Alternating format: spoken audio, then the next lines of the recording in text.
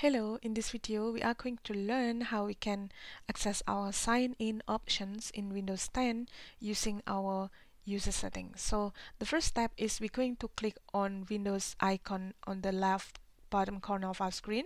Click that, and then we will see settings. Click on this, and then we will see accounts. Click on that. Here in the sign-in options in the left sidebar, just double click on this, and then you will see require sign-in sections. And here it says if you have been away, when should Windows require you to sign in again? In the drop down you can choose never or choosing when PC wakes up from sleep. So I set mine to never. So once you set yours, just click on close button and you will see the effect later on when your PC sleeps. So thank you so much for watching and take care of yourself. See you in the next video. Goodbye.